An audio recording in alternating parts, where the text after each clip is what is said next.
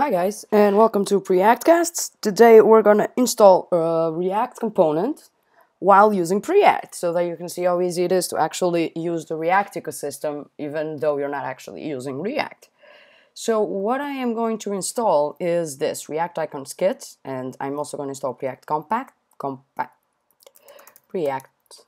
Compat, so that it's basically a compatibility layer for React. So I'm going to go yarn add this and Preact Compat, so basically compatibility, and save. So yarn saves it automatically to the dependency, so I don't need to do that anymore. And we're gonna try and do what they tell us to do. So import star, we're gonna come over here. First we're gonna come to the node one, so that's the first one that we have. And we're gonna import star, but we're also gonna import star O. So star O, so we need to remove this star over here, so that we import it both from FA. And instead of a button, this is gonna be an icon. Oh, we also need to import icon, sorry. So import icon from React icon kit. There we go. So remove this, put it over here, and we say icon, and icon is equal to star O. On click it does this, and then we close it, and we also give it a role that is equal to button.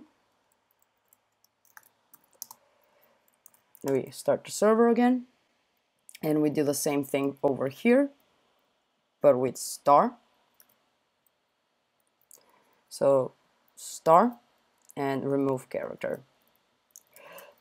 And as you can see, this is pretty much not going to work. Yeah, so we get a huge error over here. Yeah, there we go. Cannot find module Preact, can't resolve React, can't resolve React. Yeah, because we're not using React. But you can resolve this in your Webpack config. So if you come over to your Webpack config and type resolve, and in this resolve part, we're going to give it an alias. So every time that Webpack is looking for React, we're going to tell them to go to Preact Compat.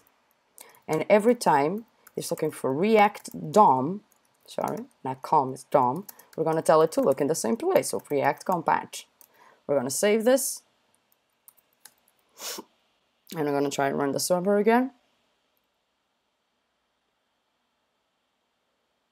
And as you can see, we have no errors. So, but did it work?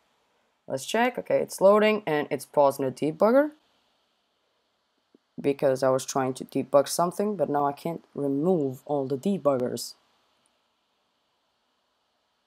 Deactivate breakpoints. I'm going to reload the page. Let's check.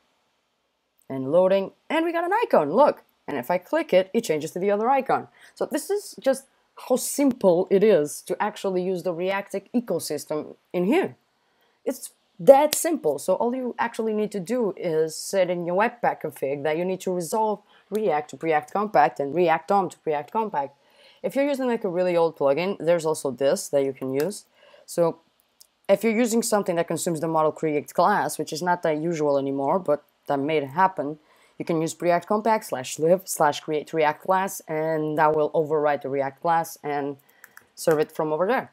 So that was pretty much it. You probably thought you were expecting like this huge tutorial, but no, this is like 5 minutes long because it's actually that easy. So bye guys, see you guys in the next Preactcast.